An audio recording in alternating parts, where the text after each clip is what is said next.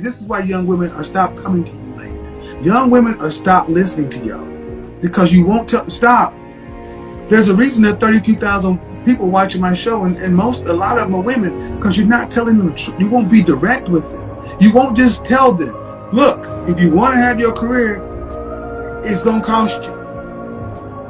You won't tell them that if you want to get married and have kids, you need to do it before a certain age to have a better shot.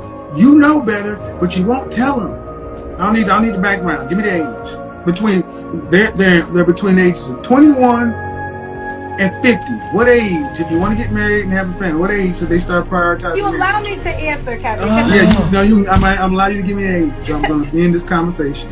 I know a girl that had a baby. I'm allowing you to give me an age range.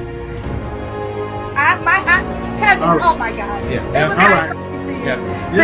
This is why they're not listening to you. See, this is the thing. A lot of you older women will just refuse to tell these younger women the truth.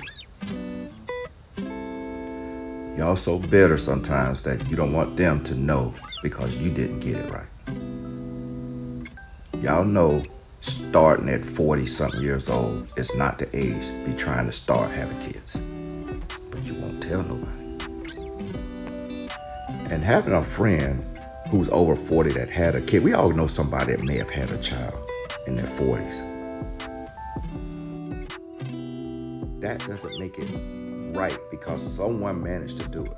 And it stood out because it's not something that's normal.